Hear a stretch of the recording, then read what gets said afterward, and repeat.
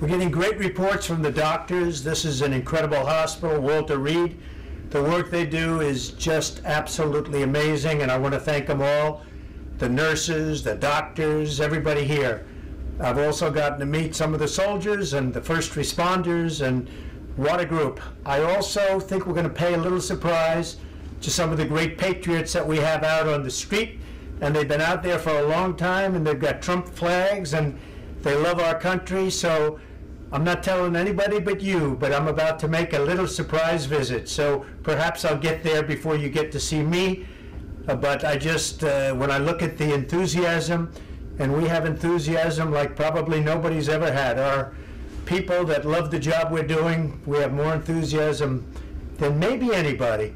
So it's been a very interesting journey. I learned a lot about COVID. I learned it by really going to school. This is the real school. This isn't the let's read the book school. And I get it, and I understand it, and it's a very interesting thing, and I'm going to be letting you know about it. In the meantime, we love the USA, and we love what's happening. Thank you.